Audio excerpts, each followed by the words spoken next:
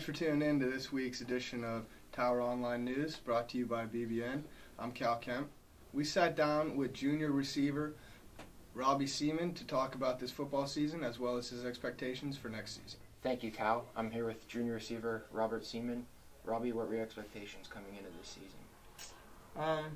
Well, always my expectation is to win the Pac championship, obviously, but obviously my expectations were to do better than last year as a team, as a whole. You gained your starting spot in the Carnegie Mellon game over fall break. Did you think you'd have such a big impact on the team whenever you first gained that spot? I didn't know exactly, but I was obviously hoping to have a big impact. Anything I could do, when I was given an opportunity, I made the best of it. So. Robbie, with Eric Blinn gone next season, what do you expect for next season for yourself as well as the rest of the wide receivers? Obviously, Eric Blinn's a big loss to our team. Next year, I have to spread the ball. We're going to have to just see what we can do. How is the team looking at these next two games? Honestly, it took too long for our team to become like an actual team together.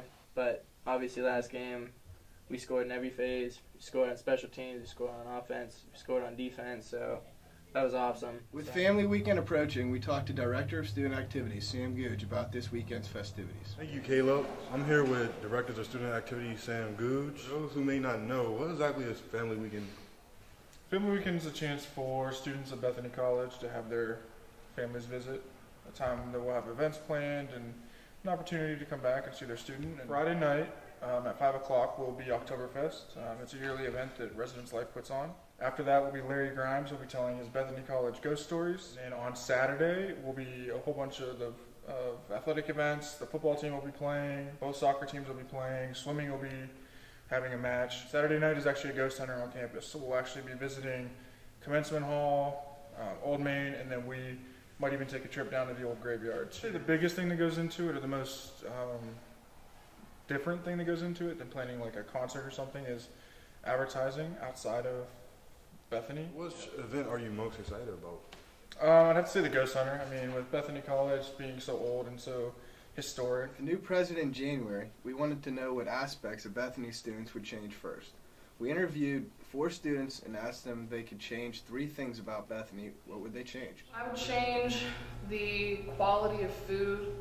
I think a lot of times we just kind of like walk into the caf and I kind of wonder if the meat's going to jump off my plate or not. I'd like to see us recruit more academic students. Like, it's okay that we recruit all these athletes, but I think we should recruit the same amount of academics kids than we do athletes. I wish that we could fix the buildings faster. Number 1 would be the open enrollment, because I feel like sometimes they just let anyone and everyone in here, and I don't think that's very good.